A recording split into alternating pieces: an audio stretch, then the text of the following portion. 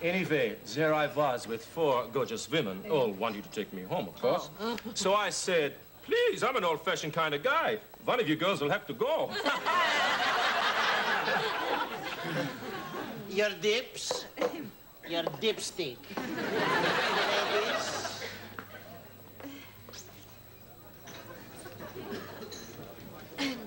Excuse me.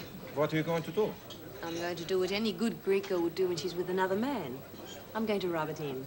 Susanna, could I jealous? Me jealous of that? You know, this Spinner, if you wanted to make me really jealous, you could have done a lot better. What's the matter? Is the West Indies cricket team busy tonight? Excuse me, the Spinner. Helmut, please, don't interrupt, mate. How can you be so insensitive? Can't you see they're enjoying themselves? Oh, yeah? Oh, yes. What about them? Just think of them as my safe and steady man. I don't know. Do you think the idiot will go for it? Hey, watch your mouth, mate.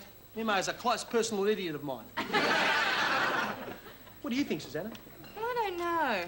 I mean, what sort of demented, love-struck man would allow his girlfriend to go on dates with some of the most gorgeous hunks in the world, all in return for just the odd slap in the face? He'll go for it. Yes, that's what I want. That's what I want because I am the man and you are the woman and that's what I want. And if I want you to go out with another man, you'll do it. Okay, if you insist. Yes, I insist. Okay, Helmut!